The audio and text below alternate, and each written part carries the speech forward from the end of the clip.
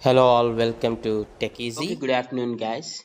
If you are facing this error while installing WordPress on your local host using this Xampp server, actually you can fix it easily. Just now I encountered this error and later I resolved this and my WordPress is successful now.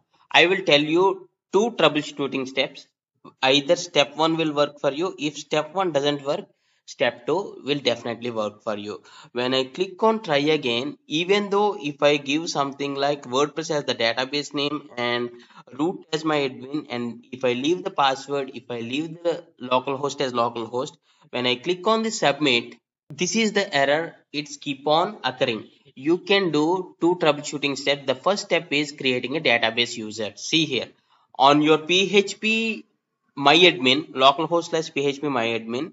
I assume that you already created the WordPress uh, database. Click on this WordPress database so that you will see something like privileges here. You need to click on the privileges, and here you will have the access to add a new user to the database. This is the first step, and the second solution is with the localhost. I'll tell you that one also. Please do watch till the end. Click on add this user account.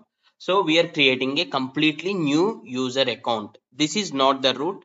Something like root, we are creating new user. So I'll give username as the admin3 and the host name as same, the local host, and the password is anything 1234 for this tutorial, just 1234. Okay, fine. Next, I'll give all the privileges, check all, and what I'll do is I'll just go to the bottom and click on go. So we have created one new user account. See, okay, create user admin3 with the password 1234. Okay, these credentials I will give now. So okay, now the database you can use as WordPress only, but in the username instead of root I'm giving 123 admin3 and the password is 1234 and the localhost is localhost and I'm clicking on submit. See here, my WordPress installation is successful.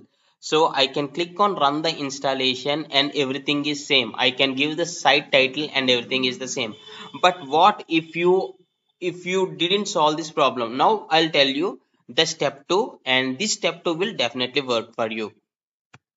Even though if you create a new user and the password, if it is not working, just give the username as root and just leave it the password empty. But the problem is with the database host. How you can fix this? Open this control panel of Xampp, and under Apache click on this config and click on this php myadmin config.php, and here see something here. If you have something like here, if you have something like 127.0.0.1, just copy this. Whatever it is here, you need to copy. For me, it is something like localhost 3307. I'm copying. If you have this number, you need to copy. Whatever it is here, you need to copy. I just copied it and come back to here, and here you need to replace it. I just paste it here. Okay, I'll paste it here. So I am taking the host from this only, this configuration file, under Apache configuration file, under php my config. I am just copying it from here and I am pasting it over here. So now I'll click on the submit. So as soon as I click on the submit, the error establishing database error will go off. See here, you can click on the run installation and everything works fine.